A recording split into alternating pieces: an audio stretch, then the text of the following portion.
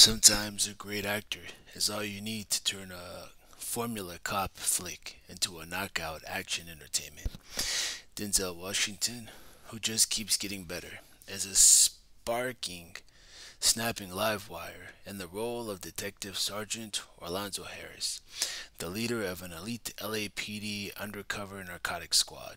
King Kong ain't got S on me, says Orlando, flexing his star muscles for good guys and bad guys alike.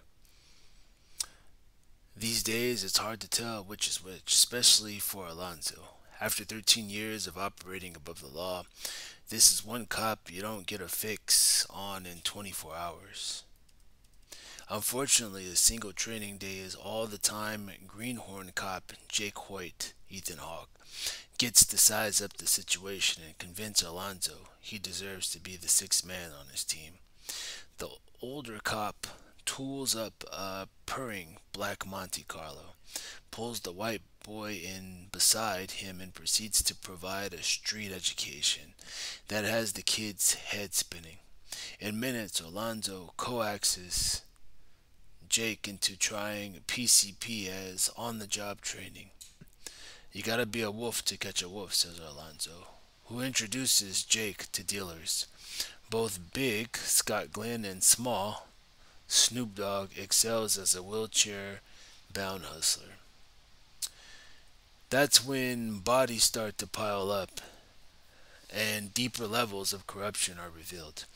Everyday police work, Jakes makes a stop to save a young Hispanic girl from being raped in an alley. Strikes Alonzo as a waste of time. This father of four children, with his latest lady, Charlotte Ayana, stashed away in Watts, has a more pressing problem with the Russian mafia in Las Vegas and a murderer he needs to pin on someone. In the film's second half, Antoine Fuqua, the video whiz turned feature director of The Replacement Killers, lets the action fly off the rails, stretching the long arm of coincidence like silly putty, and what has been tasty is overcooked dialogue in the David Ayer script bubbles over into ranky absurdity.